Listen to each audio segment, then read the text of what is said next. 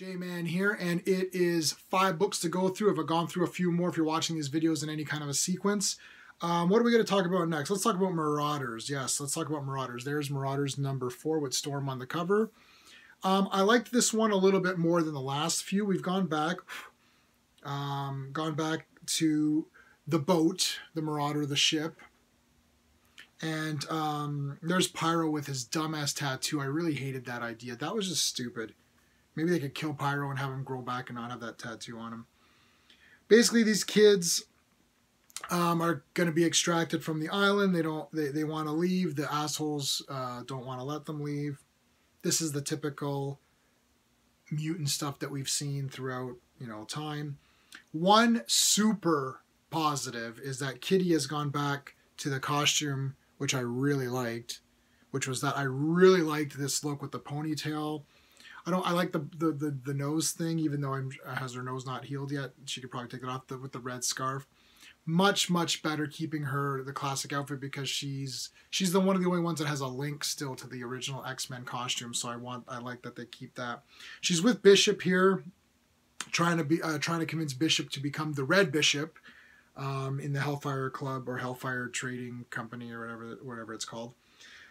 Good use of her powers in this one. Spoilers are in effect as always. They're parachuting in, her and Bishop, and she like parachutes through like a building with him. So that was really nice. I like the art here. I like the way Kitty is drawn. She is one of my favorite characters in general.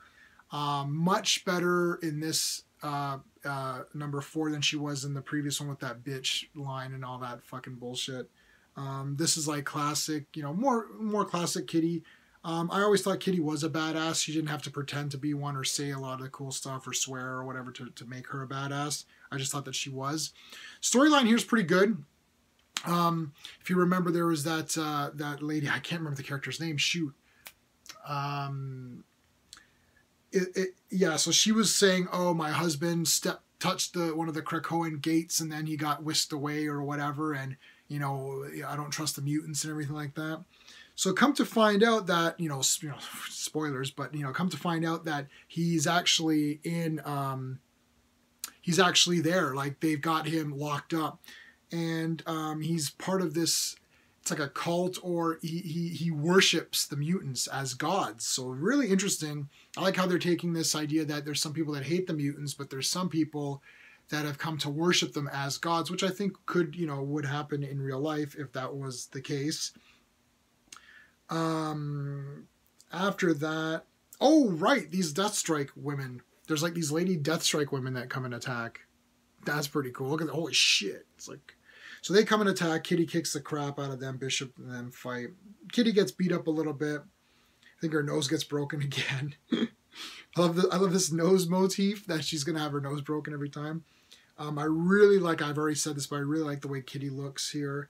I'm loving the way that they're showing her powers. Really cool.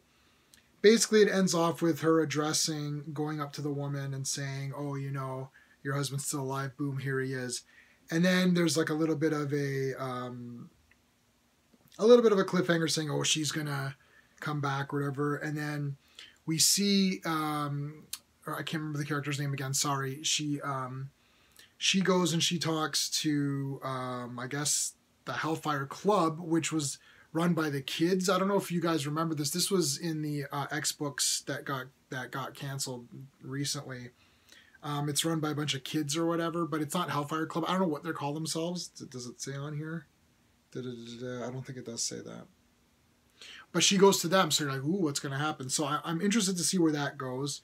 Marauders started off being my absolute favorite of the new releases of the Dawn of X stuff, and it's kind of dropped like a bunch of tiers now.